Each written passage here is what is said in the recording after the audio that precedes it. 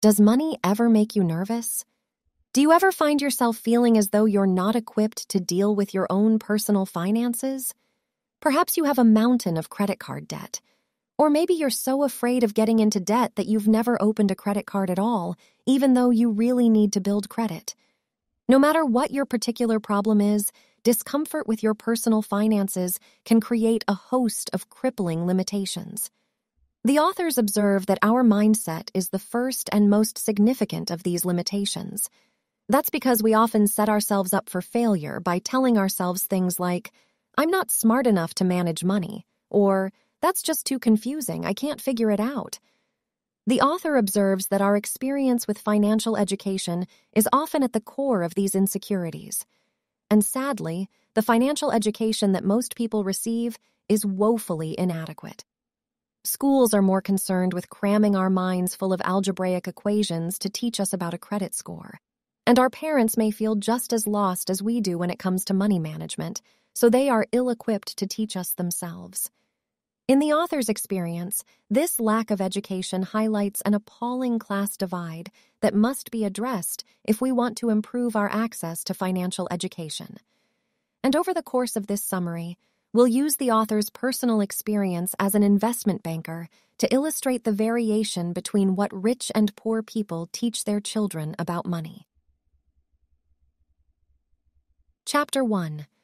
Explore your money motivations. The author's experience has shown him that, when it comes to money, people are motivated by one of two things: greed or fear.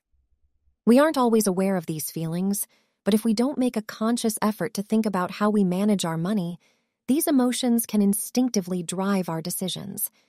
To put this theory to the test, the author invites us to imagine a hypothetical scenario. Let's say you just started a new job with a massive pay raise. Sounds awesome, right? But it's the next step, deciding what to do with that money, that determines how awesome your financial future will be. So, as you contemplate this scenario, what do you think would be the right thing to do? Should you buy a new house and make it as close to your dream house as possible? Should you buy a new car, nicer clothes, or any of the other fashionable accoutrements that would make your life appear more glamorous? Or should you invest in something like stocks and bonds? The author's research indicates that this is where the class divide really comes into play. Wealthy people teach their children to hang on to their wealth, even if that means redistributing it a bit by investing in stocks. The people who make this choice understand that even if you're parting with a little bit of your wealth in the short term, those investments will make you more money in the long run, and that makes it a good choice. However, people who have less financial education are unlikely to make choices that would secure a solid financial future for themselves. Although wealthy parents teach their children that investments are a very real and viable option, other people lack that kind of comfort with stocks and bonds. For people who were not born into wealth, stocks seem almost as fictitious and unrealistic as unicorns. People in this position might not know a great deal about investments, and as a result, they feel uncomfortable with the topic. They might not know what constitutes a good investment, and they might worry that investing will cause them to lose money. So, in a fearful bid to keep their money safe, they spend it on more tangible things like property and cars. These purchases might be flashy and cool. They might seem more solid and secure because you can literally see where your money's going. But unlike investments, your new house or new car will never make you money. In fact, they simply suck your newfound wealth right out from under you. And that's why the key takeaway from this chapter is to avoid falling prey to the common temptations that overwhelm financially ignorant people. Your feelings might tell you that a new house is a better purchase, but feelings can lie. So if you want to acquire and maintain your wealth, it's important to identify the emotional factors that motivate your relationship with money and then learn to ignore them. Instead of listening to your feelings, replace them with knowledge that can help you make sound decisions about your finances. And in the next 2 chapters, we'll take a look at the financial education you need that was never taught in schools. Chapter 2. Who Wants to Be a Millionaire? If you went up to the average person on the street and asked them this question, pretty much everybody would say, "Yes, I'd love to be a millionaire." However, The author observes that having an excess amount of wealth can be more problematic than you might think. That's because it's a lot easier to become a millionaire than it is to stay a millionaire. Why? Well, although we tend to conceptualize $1 million as being an infinite sum of money, the truth is that it's anything but. So let's imagine that you really do have $1 million. You spend at least half of it on a fancy house. You spend more on a luxury car. You spend a little extra on some designer clothes to match your new lifestyle. Now, an overwhelming portion of your infinite amount of money is gone. How are you going to make your house payment? How will you pay for your flashy car's insurance or repairs? How can you keep up with your new high-class friends? What are you going to do when something breaks in your house? The authors observe that self-made millionaires who hang on to their nest eggs are successful because they considered these dilemmas in advance and planned accordingly. Sure, there are a lot of young, self-made millionaires and celebrities who are happy to flash wads of cash around and who blow their money trying to maintain their lifestyle, but these are the folks who quickly run out of cash. By contrast, the millionaires who make few expensive purchases and control their budgets carefully are able to hold on to their wealth for a long time to come. And the author's research indicates that many millionaires practiced this strategy for a long time before they ever attained their wealthy status. In fact, the penny-pinching strategies they employed are so accessible that pretty much anyone could implement these tips to become a self-made millionaire. Here's how it works. You start by simply cutting out all the purchases you don't need. The things we buy may be different for everyone, but the logic is the same. Because at one point or another, everyone has thought, oh, it's only $5, $10, or $15. It won't hurt to spend just a little bit. But every time we employ that logic and spend another small amount on something we don't need, we're throwing away another little bit of money. And if we repeat this process multiple times every month, we've thrown away hundreds of dollars before we ever even realize it. But what would happen if we held on to those little chunks of money every time instead? What would happen if we saved them and put them aside? By carefully saving over time, the authors affirm that it's easy to put aside enough money to become a self-made millionaire. In fact, contrary to popular opinion, you don't need to make 7 figures to begin with. You don't even need a substantial salary. You can cultivate a fortune of your very own simply by setting a goal, sticking to a budget, and saving money every month. Chapter 3. How to make smart investments. In the previous chapter, we examined the financial success strategies of your average self-made millionaire. But even though saving money over time is crucial to financial success, the reality is that that's not how your average millionaire made their money. Instead, most wealthy people amass their fortunes by investing in stocks. And because this is a topic that many people aren't familiar with, we're going to devote this chapter to learning about stocks and investments. We'll start off with a bit of terminology first by learning the difference between an asset and a liability. An asset is an investment that will help you make more money, like holding shares in a company such as Apple or Google. A liability is an investment that will cost you money, like a flashy Maserati that you probably can't afford. Similarly, a house is often thought of an asset, but it's actually a big liability because you're constantly pouring money into it.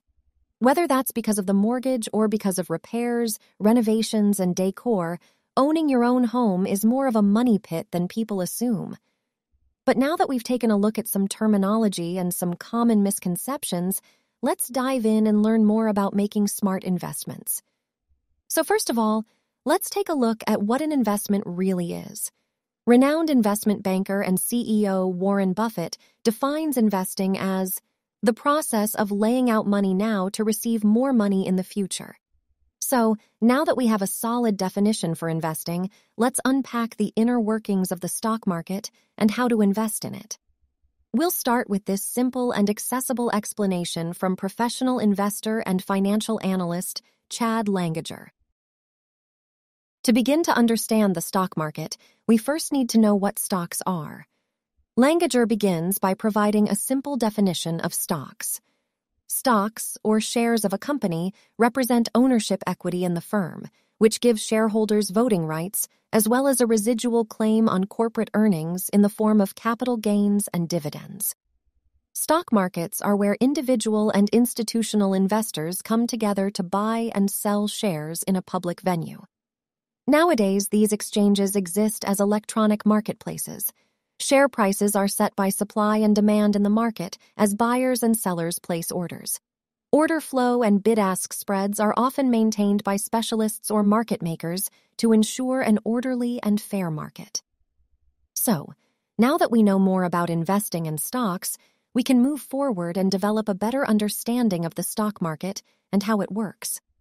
Langager adds that the prices of shares on a stock market can be set in a number of ways, but the most common way is through an auction process where buyers and sellers place bids and offers to buy or sell. A bid is the price at which somebody wishes to buy, and an offer, or ask, is the price at which somebody wishes to sell. When the bid and ask coincide, a trade is made.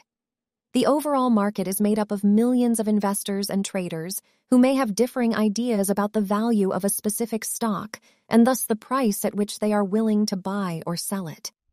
The thousands of transactions that occur as these investors and traders convert their intentions to actions by buying and/or selling a stock cause minute-by-minute gyrations in it over the course of a trading day. A stock exchange provides a platform where such trading can be easily conducted by matching buyers and sellers of stocks. For the average person to get access to these exchanges, they would need a stockbroker. This stockbroker acts as the middleman between the buyer and the seller. Getting a stockbroker is most commonly accomplished by creating an account with a well-established retail broker. This explanation helps us to understand how the stock market works and how the average person can buy and sell stocks.